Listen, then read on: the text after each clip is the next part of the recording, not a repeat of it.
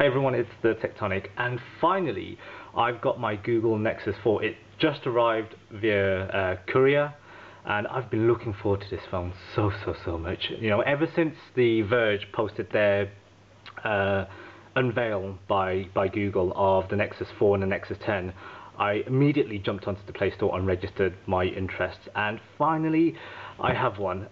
First thing I want to say though is how disappointed I was in the way that Google operated the launch of the Nexus 4. You know, I went onto the Google Play Store and I registered my email address almost immediately as soon as I could. But then come the 13th of November, as soon as I jumped on, as soon as I got the email notification saying that it was available for sale, by the time I got online, you know, it had already sold out. You know, I have a life, I have a job, so I can't constantly be on the Play Store pressing F5 like some people, and so I missed out. So instead I've got the phone through O2 in the UK for $399, which is admittedly more than Google was selling it for, but you know, for me 400's a price that I'm willing to pay for the phone. I sold my Samsung Galaxy S3 to get this, so that softens the hit slightly, and I also didn't want to line some guy on eBay's pockets who was, you know, they were selling for overinflated prices. So that's my rant over. I just want to let's just quickly do the unboxing then. I'm sure you've seen a million of these before, but let's just open up the box anyway.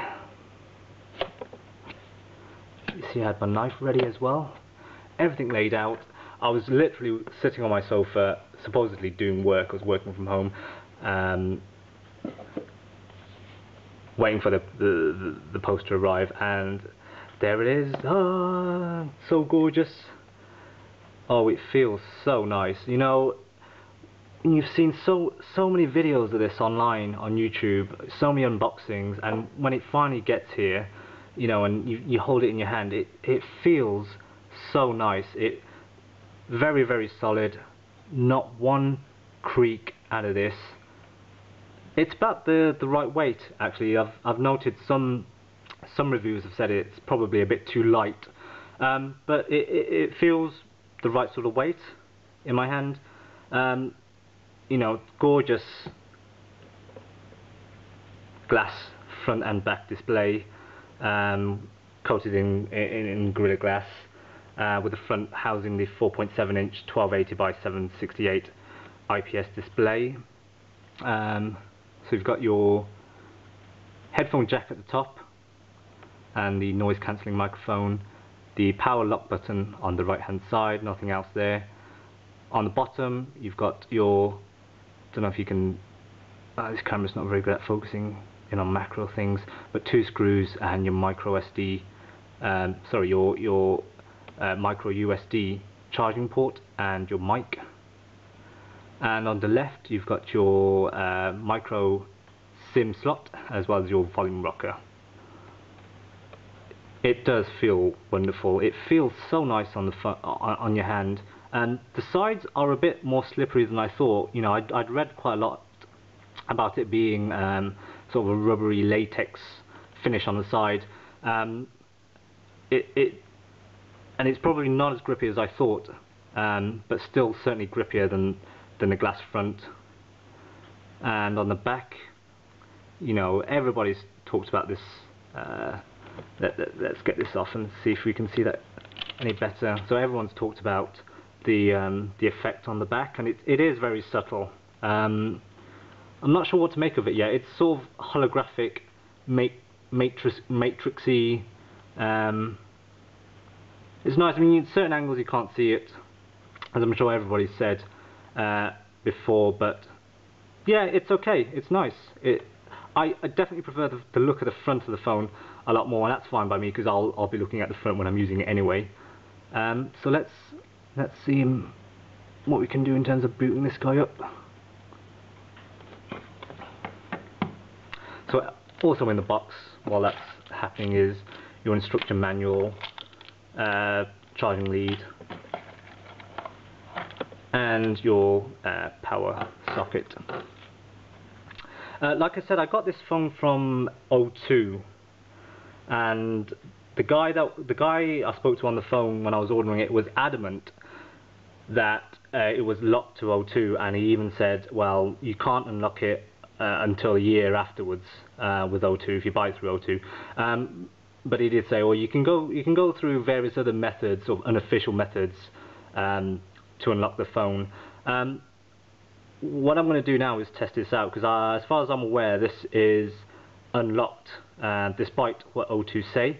So I'm going to put my Vodafone SIM card in and let you guys see what happens. Okay, so I've just quickly set this up on my Wi-Fi and set up my Google Mail account, my Google account on this as well. I've put my Vodafone SIM card in, and as you can see, or not, depending on how my camera focuses, I do have network, and I've got a data connection as well. So as far as O2 are concerned, I'm not sure whether the guys from above were telling their people to tell people that it was locked to O2, but that's certainly not the case for me. I can't speak for every other Nexus 4 out there, but it certainly works with my Vodafone SIM card. Just one other thing, the pattern on the back is starting to grow on me a little bit more after looking at it for a second time. When it catches the light right, you get this cool holographic effect, and the Nexus logo and the camera almost seem to be floating sort of on top of the pattern, so it gives the back a bit of depth, which I do like, and it is very subtle as well, in case you didn't like it. As you can see, Vodafone UK, and there we are.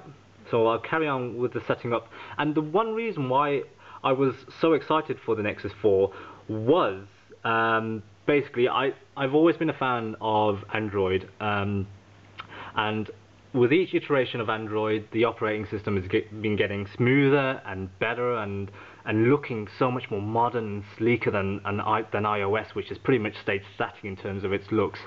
But in terms of hardware, the Nexus phones seem to have been taking steps back ever since the original Nexus 1. You know, Nexus 1 had very good build quality, I thought.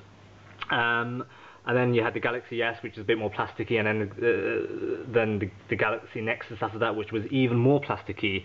And finally, you know, we've got a phone with the operating system that Google should be. You know, there's more work to do, but there's no doubt in my mind that it's getting there. It's so close now in terms of getting close to iOS's smoothness and the sort of the premium feel of the OS. And now we've got the hardware to match it, and that was why I was so excited for the Nexus 4, and I'm so looking forward to using it. I gave up my Samsung Galaxy S3 for this, which was also a very good phone. And from what I can see, oh, it's so smooth. There's just not a hint of lag whatsoever. How do I get rid of that? There we are. And you've got your widgets.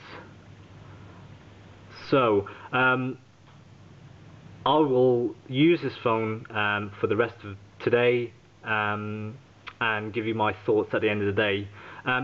One thing to note is that it comes with you can't see on this camera, but it comes with a full battery charge. So I've read, oh, I've not peeled off the front cover, actually, in all that excitement.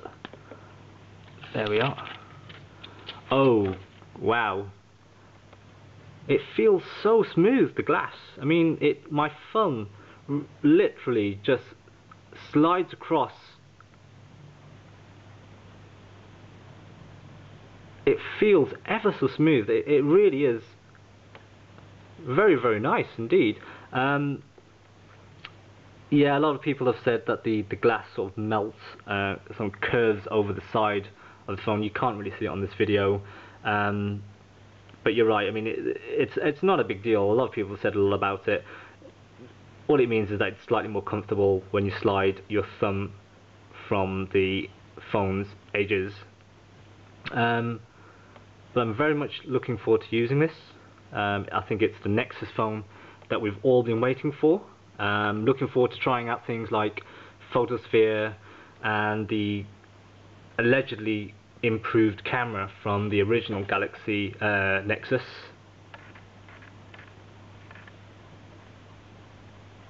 I might as well just try it out quickly. Yeah, it's a bit slow because of the flash, so let's just turn that off. I'm liking this new menu system here. It's very intuitive. Okay, so let's just take some shots. It's admittedly not as fast as my Galaxy S3 in terms of speed. It's certainly a step up from sort of Galaxy Nexus in terms of quality. So there you are, folks. I mean, I hope you've enjoyed this, and I hope I've given you some perspective on this phone that some of the other unboxings haven't. I'll use this for the rest of the day and post my thoughts later. I said I'd leave it there, but I've just been playing around with it, and the screen is excellent. You know, 320 ppi, and I would say in comparison to the Galaxy S3, which also had a very good screen and a very high ppi density, this actually exceeds it, and you can't see any pixels whatsoever. It's a fantastic display. Just one thing to note is that I've plugged in the phone to charge for a while, and that the back is warming up slightly. I know there have been issues with people sort of reporting their Nexus 4s getting very hot under certain conditions, so I'll be interested to see how that pans out. Okay, right folks, I really need to get to work now because I was working from home this morning waiting for this bad boy to be delivered. Catch you guys